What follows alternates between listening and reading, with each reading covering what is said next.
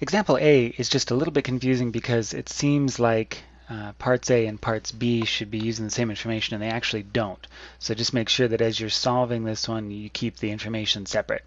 So if we're working on specifically part A, it tells us that the measure of BD, so from here around to here, is 125 degrees. And it wants us to find the measure of CD, so the other side, from here around to here.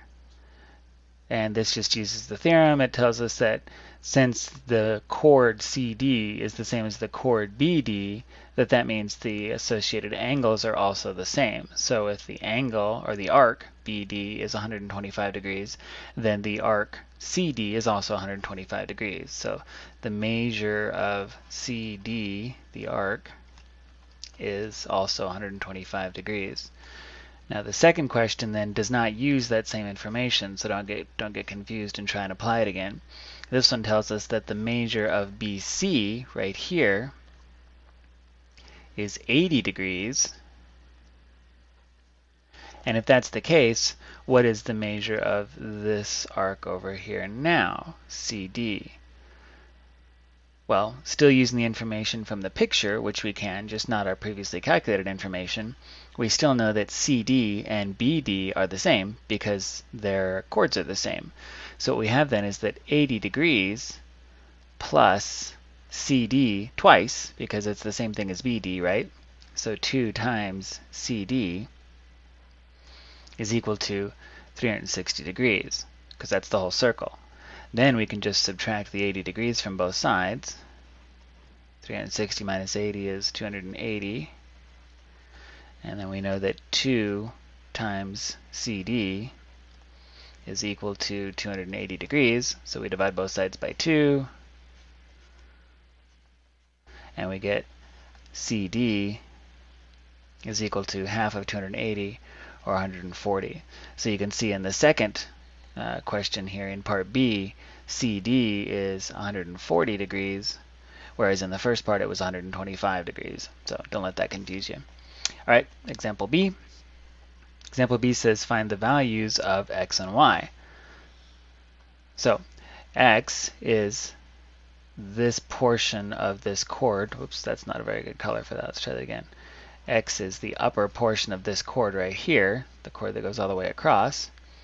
And since this line right here is a diameter, we know that the diameter, meeting at 90 degrees, so it's perpendicular, bisects this chord.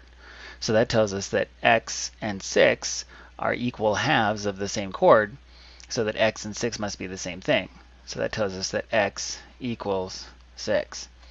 Then y is similar. We have that same diameter meeting at a 90-degree angle, or perpendicular to the chord, and that chord describes this arc right here.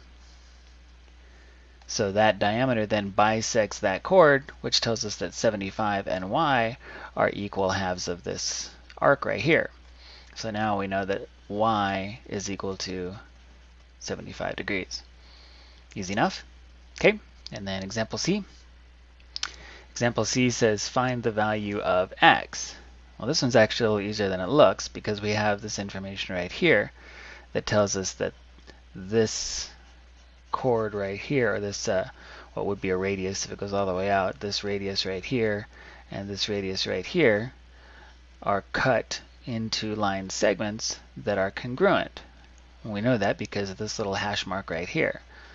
So if this line segment from the center to the lower section right here is congruent to this line segment up here, and they meet these chords at 90 degrees, then we know that these two chords must be congruent. And if these two chords here are congruent, then we can write that as an equation. And we can say that 6x minus 7 is congruent to, or is the same thing as, 35. Then we just need to solve for x. So we'll add 7 to both sides. This will go away. We'll get 6x equals 42, and then divide both sides by 6. And 42 divided by 6 is 7, so that tells us that x equals 7. And we're done.